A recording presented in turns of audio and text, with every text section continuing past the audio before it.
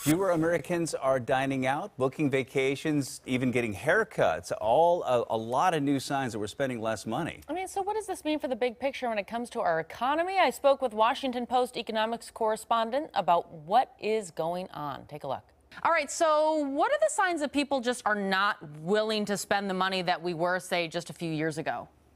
Well, we know for several weeks now that people have been cutting back on the amount of stuff that they buy. Retailers like Target have said that they have this, backlog of inventory that they can't sell, that they're having to mark down.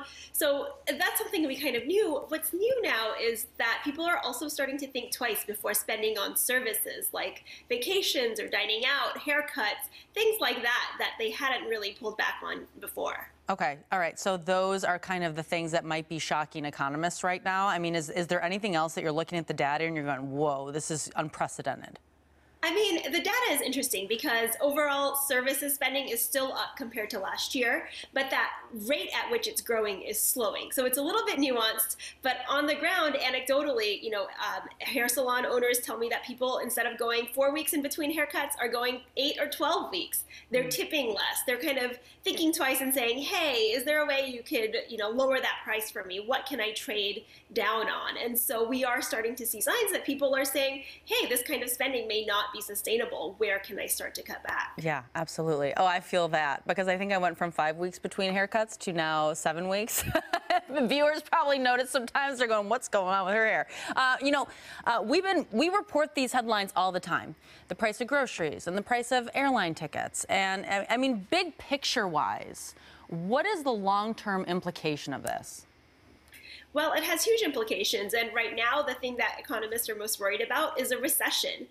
Consumer spending makes up 2/3 of the economy. And so it's a huge part of sort of how the economy functions. And as soon as consumers start to pull back, that can set into motion a whole host of things. It can lead to higher joblessness. It can lead to many other factors and eventually possibly even a recession. And so that's the big fear right now. And my other question as a consumer, I feel this right now.